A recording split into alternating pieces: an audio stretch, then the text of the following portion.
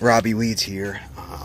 I got a weed that I don't see often, but when I do, it's very, very abundant and invasive, and it's very ugly and comes up in the springtime. It's called fig buttercup. It's also called lesser celandine or something like that. I've always been introduced to it as fig buttercup. It has the buttercup flower, but the leaves are quite larger and different than regular buttercup. One of the main identifying factors is when you pull it up, it has tubers like nutsedge, these big, huge nuts that are all over the root system. You could see that it's quite rhizomous. That's how it spreads.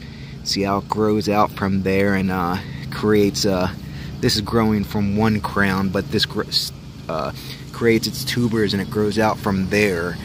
But this is quite ugly, and it grows into thick mats, and the yellow flowers are real unsightly, and people confuse them with dandelions and see them in their lawns and want them out immediately.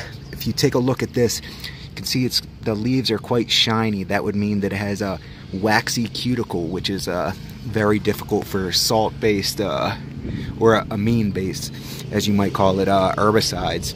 So using a spreader sticker is very important no matter what you're using. You could also use an ester-based herbicide and hopefully penetrate that cuticle a little easier. But this is definitely something you want to use a systemic on, because of the subsoil growth is something you need to make sure you kill as well. Same problem with Canada thistle or anything that has strong rhizomous growth.